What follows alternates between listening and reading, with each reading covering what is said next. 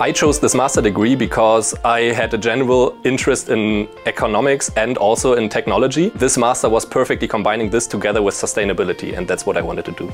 As a business student, I was looking for a program where I could improve my technical skills, prepare for a career in decarbonization, and learn to work with people from interdisciplinary backgrounds. The reason why I chose this master can be summarized in 2 words: diversity and depth.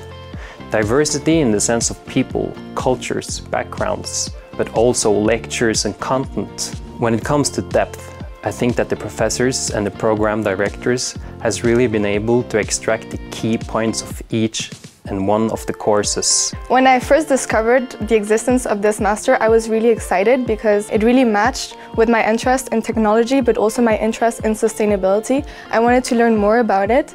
And when I read a little bit the description of the master and the different courses and the different institutions, I really thought that it was a good fit for me. The best thing of this master is that it brings together people from different cultures and different backgrounds. For instance, we have 18 different nationalities in our masters and 3 different backgrounds: engineering, economics, and management. I think that the community that surrounds the SMT program is its main strength.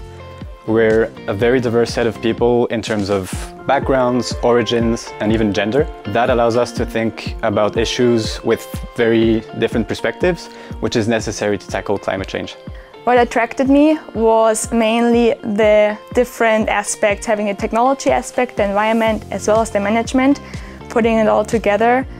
It's similar to supply chain, where you have it's not one dive in deep, but you get the overall view of different aspects. I think that's something that's really valuable.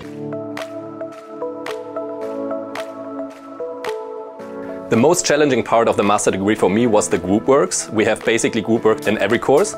And this is a lot of fun to work together and get to know each other. But at some peak times, we have to coordinate many group works at the same time, which can be quite stressful. The program involves a bit of context switching. Sometimes you find yourself studying things like machine learning, the science of climate change, or business strategy in the same day. That's definitely a strength, but the context switching also means that there's a cognitive cost. The most challenging part of these masters for me is to tackle the technical courses. For instance, sometimes I feel that I'm missing some foundations. It's not a problem because of the professors and my colleagues, that they are always there to give me the piece of the puzzle that I'm missing.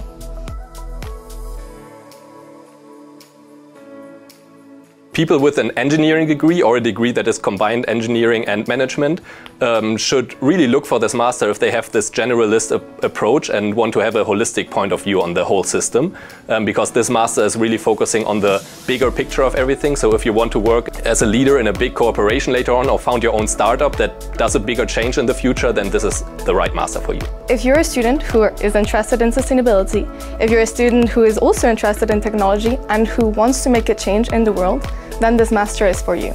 I really recommend people with background in supply chain, as well as those who are interested in sustainable transformation, take this program, because you will find it valuable not only in the knowledge you learned, but also the opportunities it offered, through which you can apply the knowledge into real scenarios.